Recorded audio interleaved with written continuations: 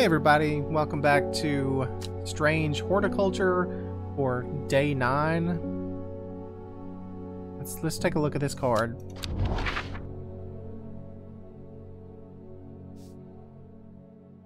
In Tibet, a noble elder stood silently watching starry skies. In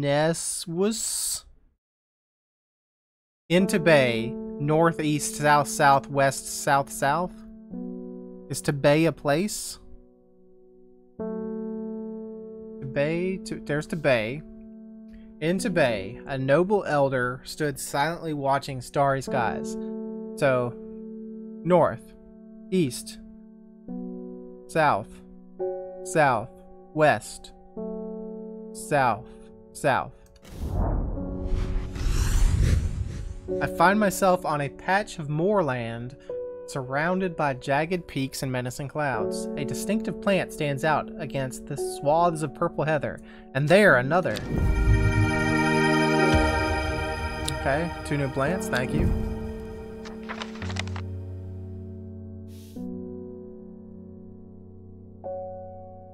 I suppose there's anything like in the book that you can look at with this thing, right? Anything that might say like Long Meg.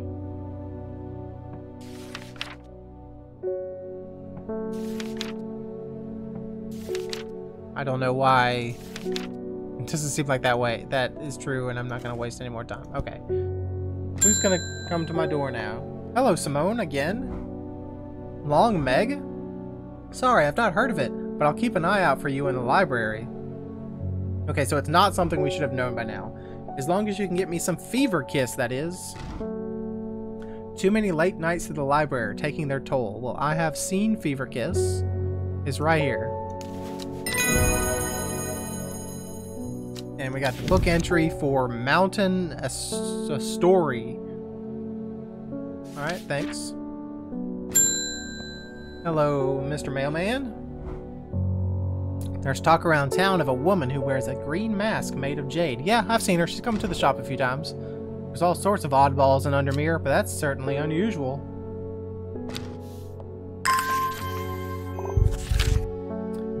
Beckfoot Candle? I don't understand what Kentmere Eye means. Now you want me to find Beckfoot Candle?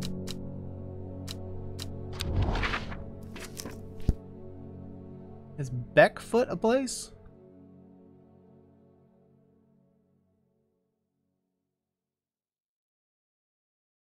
There's Beckfoot. Is there a candle nearby?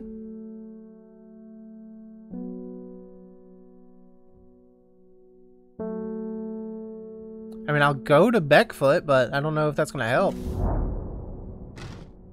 I find myself outside a beautiful house almost hidden in overgrown foliage. A deep hum of bees suggests a hive is nearby, and a heavily laden apple tree leans temptingly from the other side of a high wall. I would dearly love to stay and explore the gardens of this hidden sanctuary, but I do not have the time.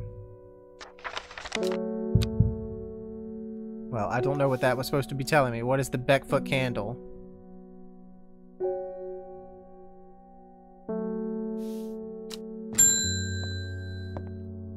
Hello, Forest? You have quite green eyes. I've been talking to people around town, trying to learn as much as I can about this beast that is rumored to have been seen in these parts. I don't know anything about a beast. In the old world, they called this thing the Servant. But the people here seem to have forgotten that name. Are you the beast? Except the group calls themselves the Seeds of Redemption. They are something I did not expect, and they have made it clear that they want me to stay away from the Servant. Yeah, they're a cult. I've been avoiding them. They seem to worship it. But I'm getting distracted. My Dranthium supplies are low. I need more. Okay, we did find that, but I didn't identify it at the time. It was on the grave.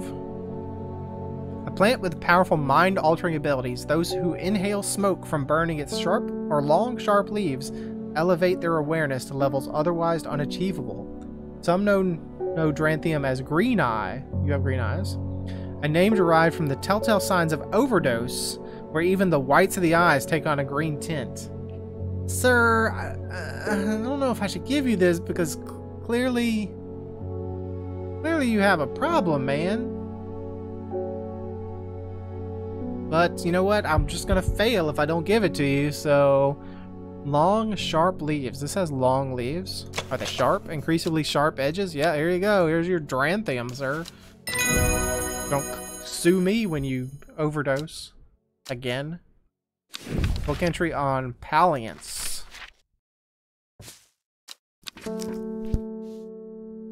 Alright, I have the will again, but... Beckfoot candle? What do you mean Beckfoot candle?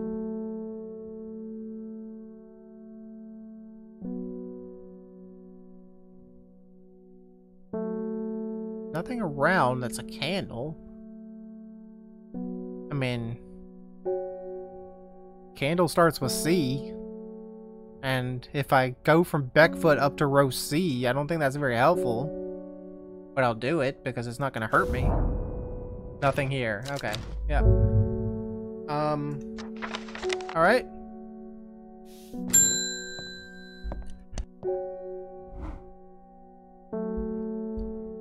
I crept around Black Combe 2 nights ago in the pitch black. That eye bright is some potent stuff. Well, I'm glad it helped you, sir. I could see clear as day.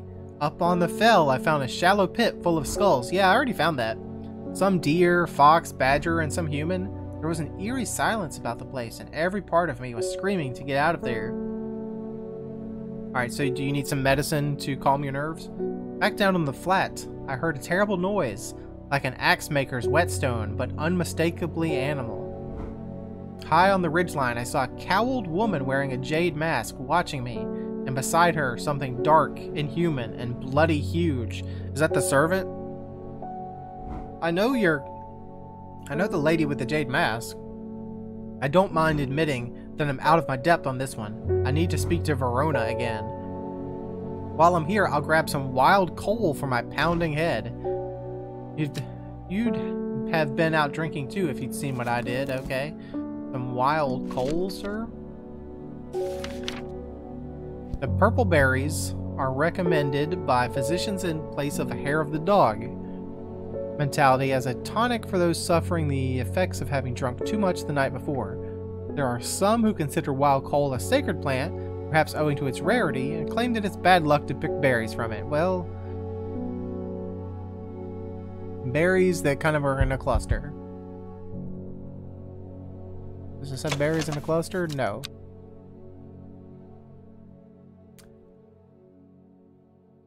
I mean, the only thing that I have that has berries, sir. I don't think I have anything that has berries like that.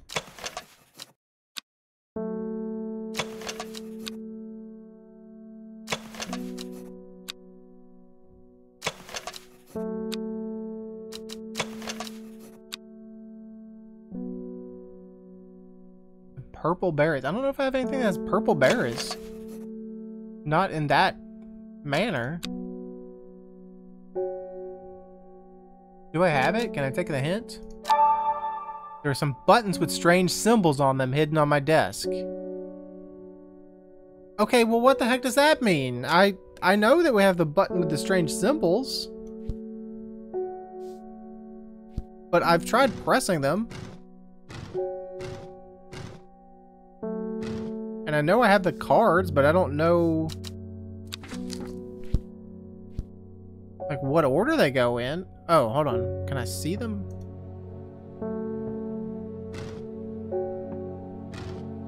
Can I keep pressing it until one of them is not blue? Okay, that doesn't help. Alright, I'm gonna need another hint, game. I'm sorry, I just don't know what you want from me. And there's nothing on the page for wild coal. What do you want from me? Am I supposed to know about this Baylock's elixir?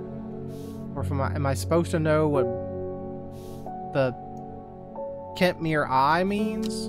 Give me another hint, please, game. The symbols on those buttons on my desk look like the ones on these scraps of paper. Yes, I know. I've tried pressing them. Like, you don't want me to, like, actually place them here, right?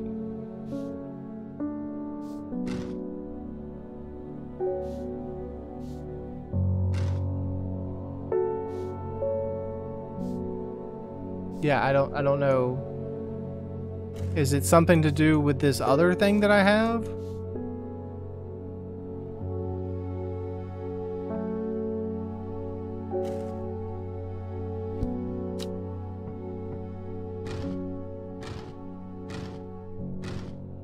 I don't know what this thing is. But clearly that's not it. Alright, game, give me another hint. I hate to do it, but give me the next hint. The scraps of paper can be arranged to make a code. I wonder what happens if I enter that code using the buttons on my desk. I know, but in what order? And that's all. Like, I don't have more information.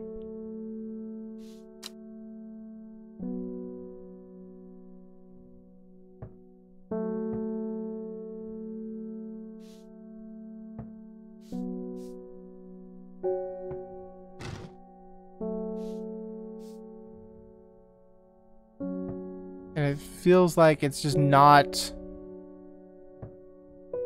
Is it something to do with this? Do I have to put them in... But none of these match up with this. What does that game want from me?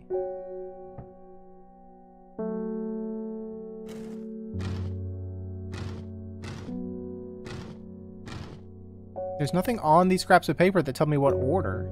And also I still don't know what this is.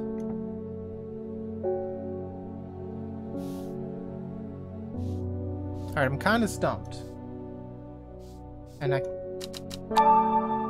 these scraps of paper can be arranged to make a code.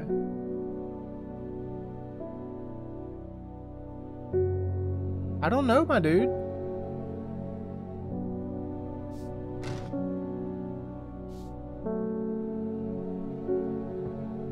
Do the papers, like, line up? Is it the, like...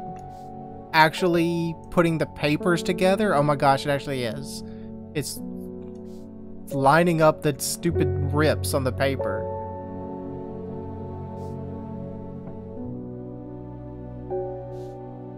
That is pretty unexpected. I mean, it's clever, but it's unexpected.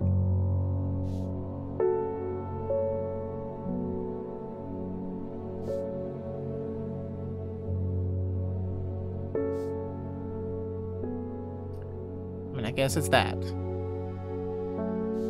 Alright, well, let's see what we got then.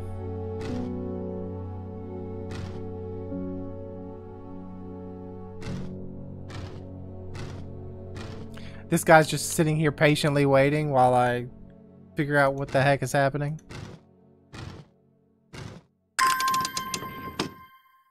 Alright, I got some more stuff. You know what, you can go away.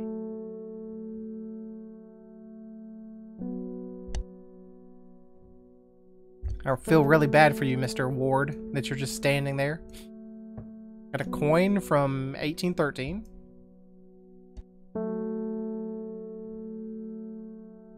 From Gosforth.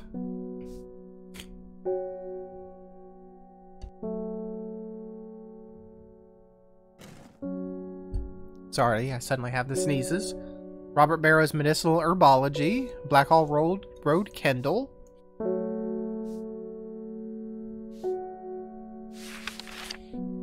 Devil's Nightcap. Trimblehuff.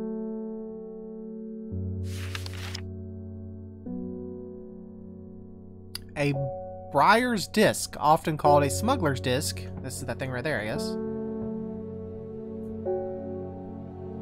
It's a simple device that can be used to send coded messages. The location of cached cargo, for example. The principle is stunningly straightforward, but the code is undecipherable to prying eyes.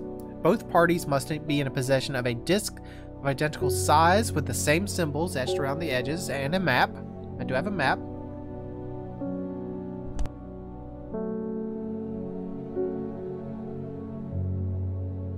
Sorry, I got the sneezes and my cat wants to jump up on the desk. To encode a location, you would then place the disc over some named point on the map nearby. Oh, candle! The candle! The eye! Okay. may be necessary to string multiple symbols together, but you can use this method to reach any other point on the map. Sorry, sir, I have to go on a journey right now, so, you just hang out for a little bit. I'm gonna go on a journey.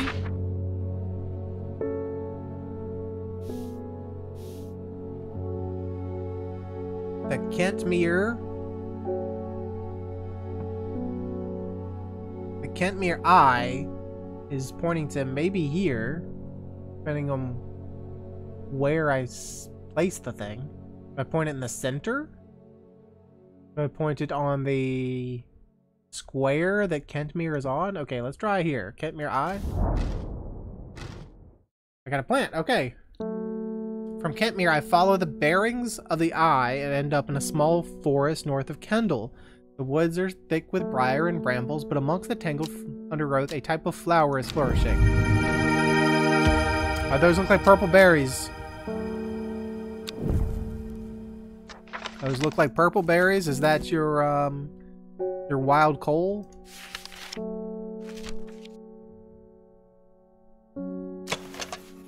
Purple red berries? Purple berries? Alright, sir. Hopefully this is it and I'm not poisoning you. Here you go.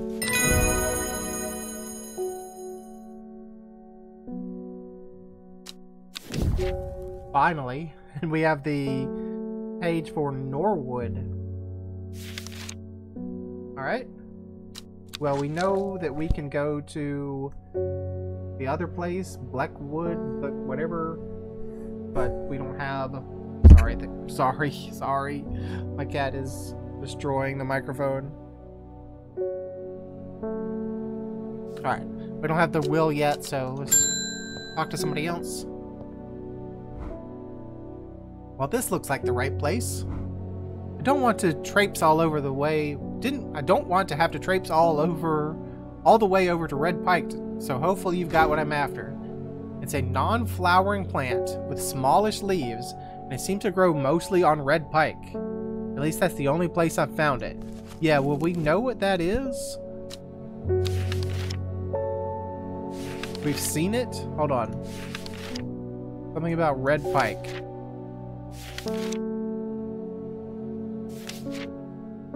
Red Pike, the common trouse. Non-flowering plant. Yeah, okay, I got it. Hold on, lady.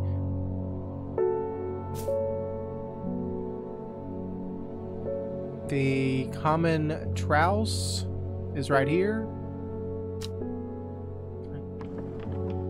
Here you go, that's it. That's what you want. Alright, now we have the will. Let's put you away. Let's have my cat absolutely get in the way as much as possible. And now we need Beckfoot Candle.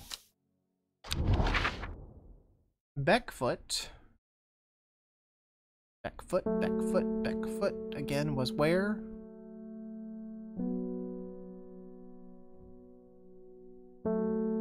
Beckfoot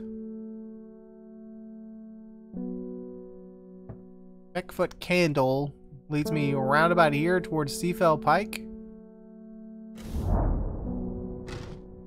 The candle leads me east of Wastwater. To the north, the mighty Scalfell Pike graces the sky, the tallest peak in England. The challenge beckons to me, perhaps another time. And now we got another very weird plant. And we'll shuffle things to where they should go. Alright, new guest. Poor Reuben. He looks a little worse for wear this morning. He took it hard when his wife died and never did quite give up the drink. I think I know what ritual was performed at the stone circle. It all adds up. It was a summoning spell. Did they summon the servant? Someone called to something across the void and tried to bring it here, and with the state of that body all torn to shreds, I'd say they succeeded. And then the gilded dendra, that really got me thinking. I found this in Dr. Worthing's bestiary. A little light reading for you. I'm headed to Grizzledale Forest again. The Sisterhood will know more. Alright, it has many names. Some call it the Woken Dendru, believing it to be related in some way to the deadly gilded dendra plant. Others call it the Night Stalker, the Miasma, or the Dread. But the most common name for it in the Shires is the Servant. You'll have heard of it in children's songs such as Keep the Fire Burning and Servant and Master, and there are hints of it in the older stories, but nobody alive has seen it in the flesh. Well, somebody has. The man that's been drinking all day. It is said that the dead ground northeast of Tibet, where nothing but black Digitus mortis grows, was caused when the Servant last walked over our lands 100 years ago. The dead ground northeast of Tibet. Can we get to that? Like, there's just dead ground northeast of Tibet. What if I just walk out to it? Like, how much northeast of Tibet? The wide area of blackened ground here is known to the locals as Dead Man's Field. Dark mushrooms protrude from the soil like fingers reaching from the grave. Alright, let's not talk about that plant. We're just not even going to mention that plant. Okay, thank you. And let's end the day.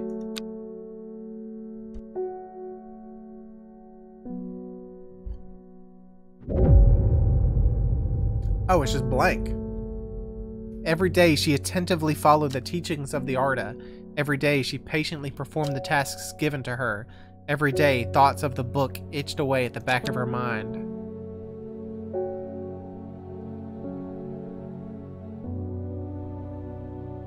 Alright, well, I don't know what good a blank card is. Oh, there's something on it. A secret uncovered is a secret no more. 2 miles north of Foxfield. Okay, well, we'll figure that out in the next episode. So, thanks for joining me. Hope you enjoyed it, and hope to see you again next time.